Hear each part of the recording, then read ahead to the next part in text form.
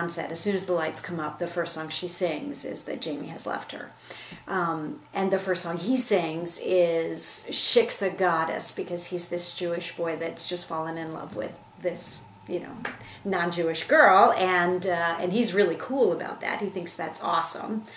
Apparently his experience has been in his own ethnicity, and he's breaking out, or he at least feels he is. So while ethnicity is not a huge part of the show, it does define who he is.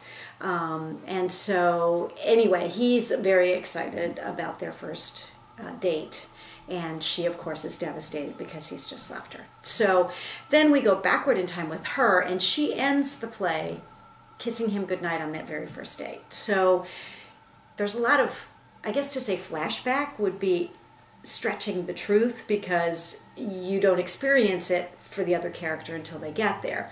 So there's foreshadowing happening at the same time as flashback. So you see things resonate for him that you're vaguely aware of you saw with her earlier, and vice versa. I think the fascinating thing about the concept is that this is a play about two people who are very intimate and go through some very intimate things. But it's really a one-person show. It's a one-man show for him, and it's a one-woman show for her.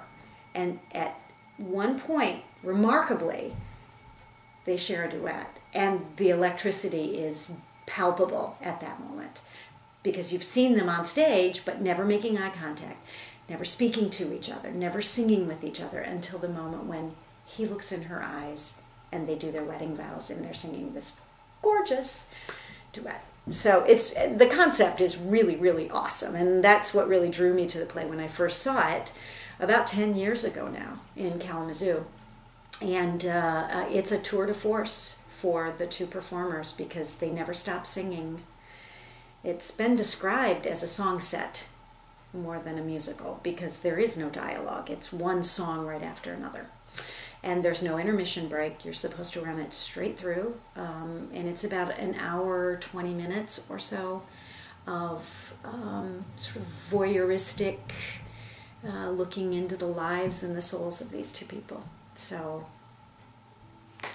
who are the two stars? Two actors are Laura Ann Johnson, who plays Kathy, and she was last seen on our stage in Fiddler on the Roof. She played Hoddle, the second daughter, and has that lovely song, Far From the Home I Love.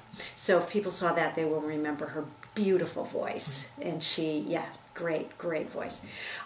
So Laura Ann is playing Kathy, and Joe Shoup is playing Jamie, the author. He writes books and is hugely successful, and she tries to break into show business and is not as successful, and that's one of the stresses on their relationship.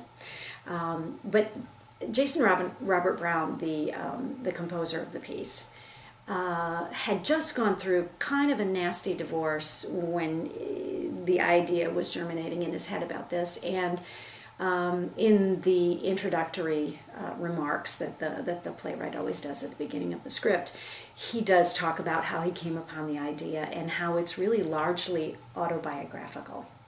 And I understand there was some legal maneuverings after the first version of the show came out, because his ex-wife felt it was a little too close to home, and there were some things that had to be changed and all of that. So if you're interested in, you know, sort of an author's backstory, there is a little bit of that, ooh, you know, what is real and what is fiction. But anybody that's ever been in a relationship is going to be able to identify with these two people. It's some pretty amazing writing. I mean, the music in this is complex, and that's putting it mildly. I mean, change in time signature every other measure, and you know, 27 sharps and flats, and it's just, it's chunky and complex, and it feels that way. So when you listen to it, it's not poppy or you know, the da-da-da-da-da musical theater kind of. It's really soulful and evocative, and it makes me cry and it makes me laugh, and there are some numbers that are sort of rock out, and then there are some numbers that are reminiscent of classical chamber music, and it's really hard to describe. It's austere, and I think in community theater oftentimes we try so hard to give the audiences a substantive production, a substantive experience, that we overproduce and we put so much stuff up there on the stage, and we give our actors so much business, and sometimes that really defeats the message of the piece. And really all we are is storytellers, right?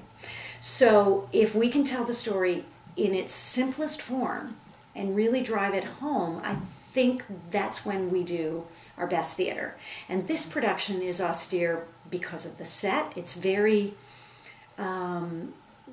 it's not a realistic set. There are images like two rings, one inside the other, that sort of represent wedding rings and the circular nature of relationships and life in general. And there's a bit of scenery here and a bit of scenery there, and just suggestions of things. There's a beautiful grand piano on stage, and that's it. That's our orchestra pit, is a pianist who plays the heck out of that grand piano. And everything that's on the stage absolutely has to be there. There's a stack of books because he's an author and he does book signings, and there's a dock because she appears on a dock in Ohio when she's doing summer stock theater. The clothing they wear, the properties that they use, everything is only there because it absolutely has to be there. And the story just comes out of all of that, and you're not confused by a lot of fussiness, you know. And that's what I love about it. It's just the music and the story and the way these two actors just tear into it is pretty remarkable. Have I mentioned today how lucky I am to be in love with you?